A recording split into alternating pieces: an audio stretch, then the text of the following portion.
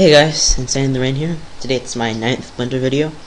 Today we're going to talk about soft body physics as requested by one of my subscribers. So, soft body physics it's a physics simulation that allows you to simulate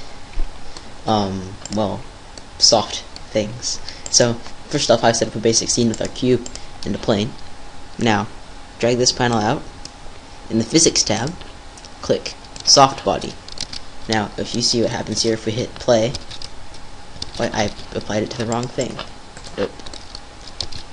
So the cube will move up and down. It's simulating the soft body by bobbing up and down, and that's just to get things started. This can be useful if you have Minecraft items like a sword or something that's on the ground. You want it to bob up and down like it does in game. Then you could do that and decrease the speed of the simulation to like 0.5 or something. So, I'm not an expert on soft body, but I thought I'd give it a try. So, let's see. Speed increases the speed of the simulation, as you can probably guess. Don't worry about that. Soft body goal. If you turn this off, it won't bounce, it'll just fall directly through. So, if you do that. Now, in order for soft body to work on objects, you have to enable collision on the object. So I've already selected the plane and enabled collision. Why is my mouse going messed up? I'll ignore that. So it's simulating. Doesn't seem to be though. Oh well. If we have collision enabled, and on this we turn off soft body goal, it will fall and hit the plane and bounce. Now, on some objects with the soft body simulation, the faces are put together in such a way that the object can collapse.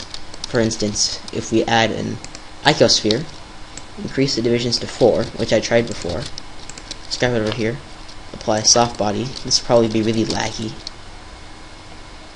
That'll go down, and let's rewind this, have the sphere go down. As you can see, it crashes. Why did it not work?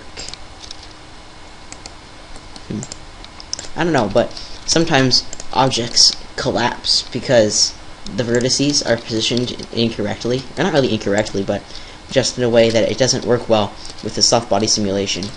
But there's not really much to soft body. It's just to, like if you were making a person with like a big chest or something, and they had like a beer belly, and they were walking along and you wanted their belly to swing up and down, then you'd probably use soft body.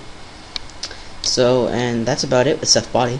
So thanks for watching my Blender tutorial. Comment, rate, subscribe if you want to, and I am playing with a paperclip. So see you next tutorial.